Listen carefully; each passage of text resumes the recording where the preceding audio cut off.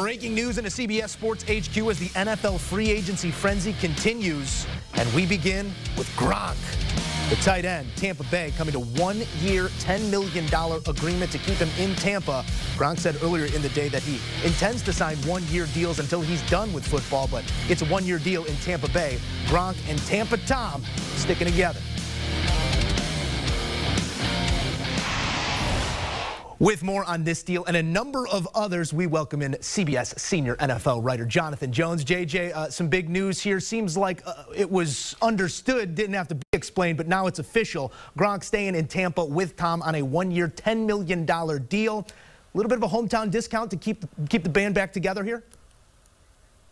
Yeah, and it's probably going to be up to $10 million rather than a straight $10 million, and I'm excited to see the structure of it. As we know, General Manager Jason Light and his staff there, Mike Greenberg included, have been working magic these last several days, trying to get the Tampa Bay Buccaneers in position to be able to re-sign these guys after franchise tagging Chris Godwin, of course, re-signing Levante David, inking Shaq Barrett earlier today, getting the extension for Tom Brady to free up the cap space, and now you have Rob Gronkowski coming back to playing with his buddy Tom Brady, and this is where he was always going to be, frankly. I know he went on a podcast and said, hey, you know, I'm a free agent, I'm going to test the waters.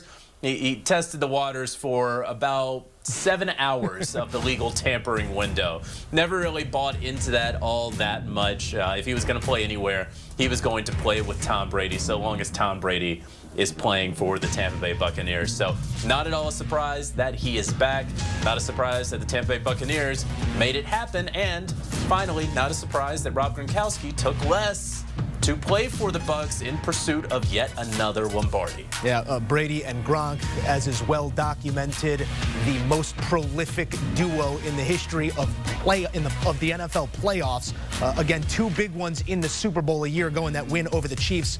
As for the season, it was 45 receptions, 623 yards, 7 touchdowns. JJ, in what you saw out of Gronk last season, do you have any lingering concerns about the health or just sort of the viability of this athlete moving forward as their go-to at tight end? Yes, there is depth there at the tight end position, but in terms of Gronk's future with Tampa, still a viable option. Yeah, I think that he's very much a viable option. I don't see why they can't run the same formula that they ran in 2020 moving forward. Gronk doesn't need to be the #1 tight end.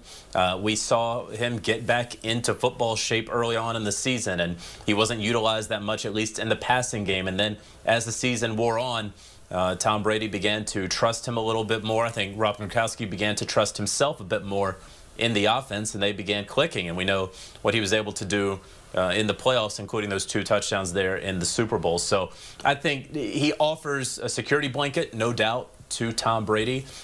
He offers being the best blocking tight end, perhaps in the entire NFL, but certainly on the team, and they have plenty of talent around him to where you don't need him to play 16 games, though he just did for the first time in a very long time. You don't need him to be a 1,000-yard pass catcher. What you need from him is just a solid A. Go out there, get me 550 receiving yards throughout the season, be healthy enough to make our January run, and be there when we need you in February. And that's exactly what he did this past. Do you want a sports network that delivers everything that matters about the game? The highlights, the picks, the instant analysis, no yelling, no fake debates, no politics.